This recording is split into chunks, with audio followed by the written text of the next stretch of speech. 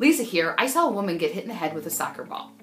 She was in the stands trying to answer her email, and her son was a goalie, and so she would look up when the ball was at the end of the field where her son was, and she would then go back to answering her email when the ball went the other direction. Well, there was a change in possession midfield, and next thing she wasn't looking, next thing she knew, ball was kicked out of bounds, hit her right in the head. So truly, there's no hiding it anymore that she wasn't paying attention to the game. Like, it's pretty obvious when you get hit in the head with a soccer ball that you're not paying attention. What's that in your life? Like, what's your version of getting hit in the head with a soccer ball in your life, where you're not paying attention because you're multitasking, you have so much going on? It can be tough because bottom line is we all have 168 hours each week, and it's hard to figure out how to get enough done of the things that are important to us and the things that have to get done and the things we want to get done. It's hard to fit it all in.